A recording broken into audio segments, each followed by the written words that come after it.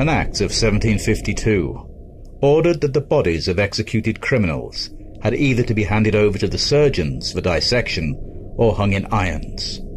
The latter involved the construction of an elaborate metal cage in which the body, having first been coated in pitch to prevent early decomposition, was publicly displayed, usually at a crossroads or roadside, close to the scene of the crime.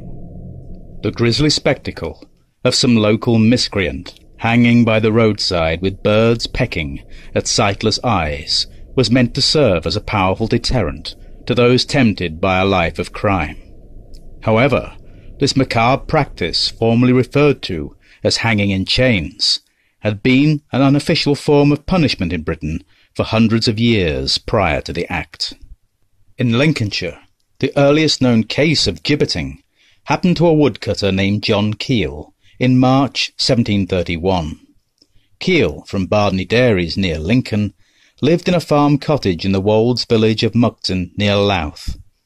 A widower with 5 children, he eventually remarried Mary Aldgate from Swaby and had 3 more children with her.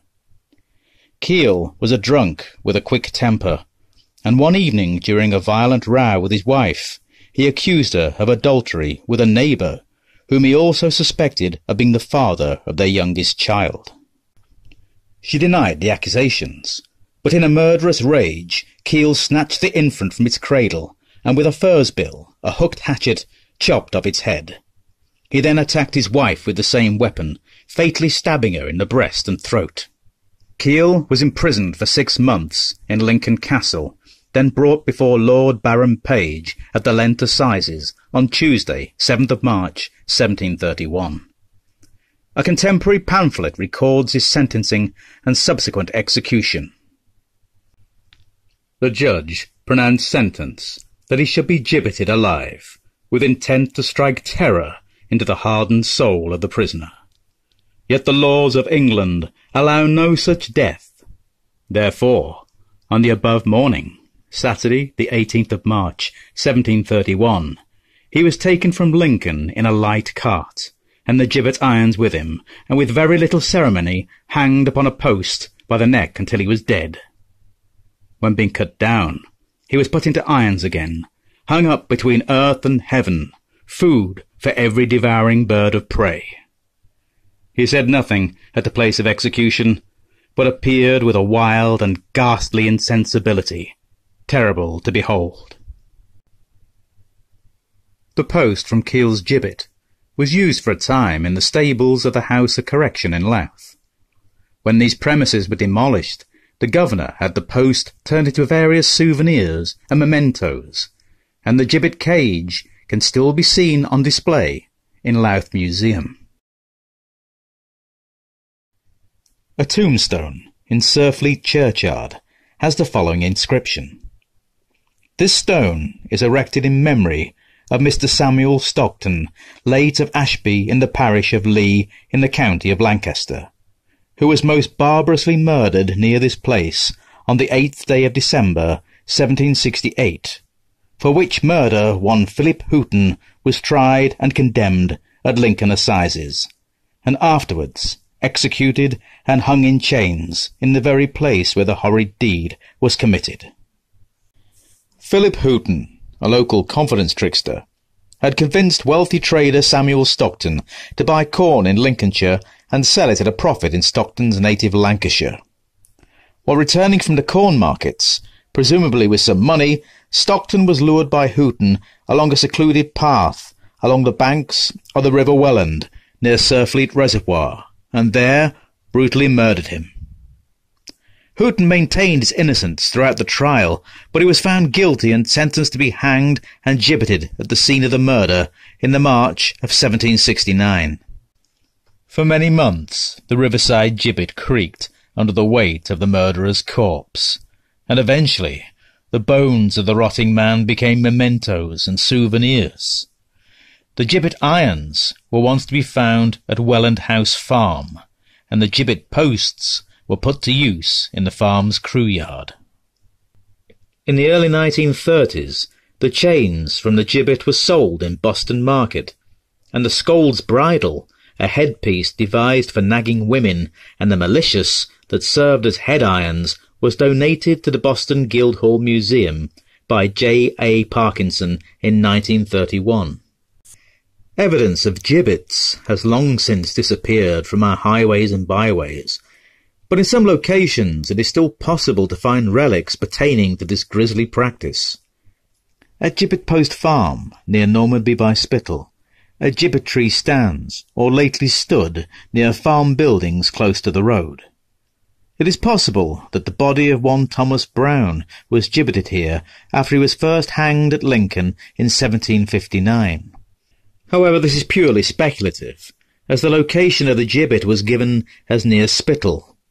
It is said that the irons from this tree were removed and used as the foundations for the nearby Pilford Bridge. Although historical evidence is lacking, there are stories of prisoners being gibbeted alive. There is a story connected to Gibbet Nook, situated between Tattershall and Coningsby, of a man being starved to death on a gibbet. A baker who was passing by gave him a loaf of bread to eat.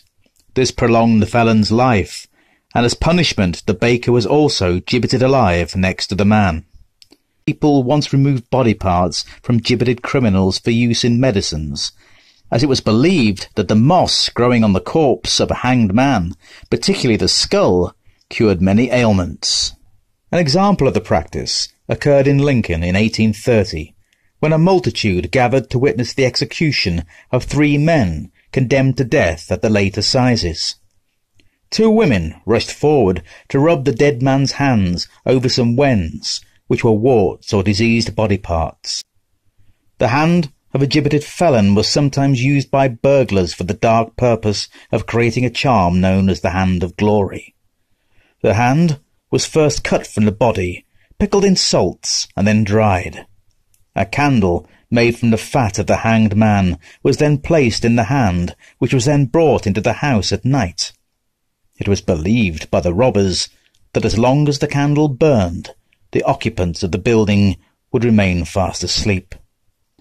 Finally, this collection of grisly tales would not be complete without mention of the notorious wife-murderer Thomas Otter, the last man to be gibbeted in Lincolnshire at Drisney Nook near Saxelby on the 14th of March, 1806. The story goes that while working in Lincoln, Thomas Otter, an itinerant labourer from Nottinghamshire, formed a relationship with local girl Mary Kirkham, who soon discovered she was pregnant by him.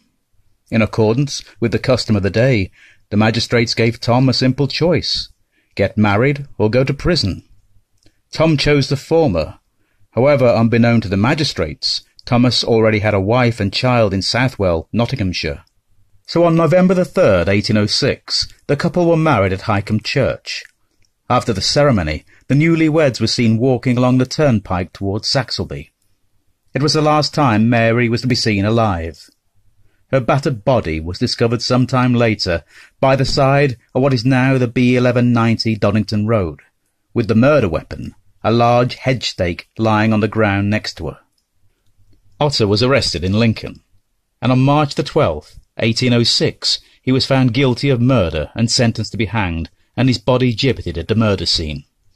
After his execution, a great multitude gathered to watch, as his body was placed in irons and suspended 30 feet above the ground.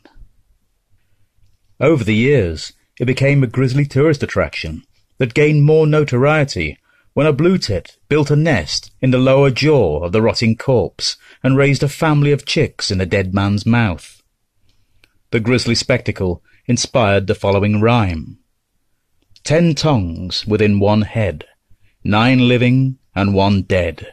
One flew out to fetch some bread, to feed the living within the dead. Thomas Otter's real name was Thomas Temporal, or Temple.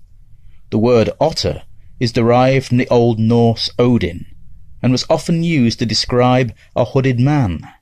The man in this case was Thomas, and the hood was the head irons of the gibbet, which can still be seen today at Doddington Hall near Lincoln.